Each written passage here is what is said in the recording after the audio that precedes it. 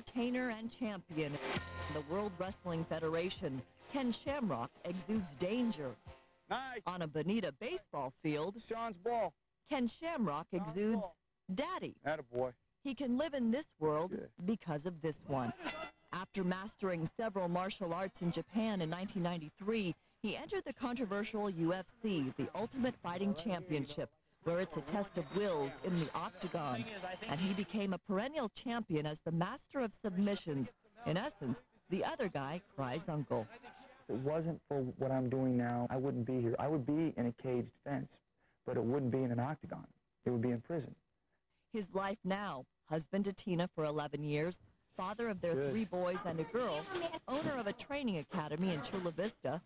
All this is a long way from his broken-hearted childhood.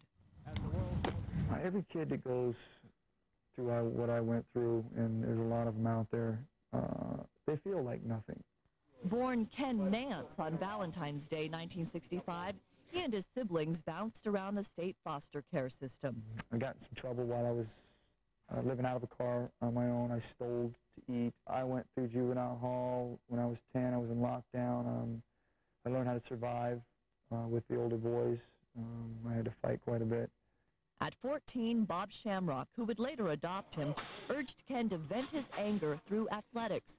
And one big tackle at a Lassen High School football game, I mean, I just drilled him. Bang! Was a turning point. Because I remember hearing my name on the loudspeaker, Kenny Nance on the tackle. I became important in life through sports. Too small for pro football, he found his niche in pro fighting. As for parenthood, Tina had good role models, but he refused to let his miserable cycle repeat itself. There was no support. There was no love. It was my son's 2nd birthday, and, you know, the whole family was there. I think it was kind of like one of the first birthdays that he's ever been. He never really had birthday parties. He was the only one at the end of the day left wearing that stupid pointed hat. When you see your dad when he comes home from a trip, what do you do? Jump up and down like crazy.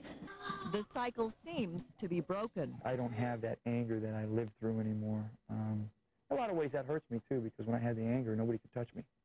Now I have a weakness, but I don't mind it. Jane Mitchell, Channel 4, San Diego. Ken Shamrock's Lions Den Submission Academy in Chula Vista trains people who want to fight professionally. He's already trained 5 people who've won titles. And that'll do it for this edition of San Diego Insider Magazine.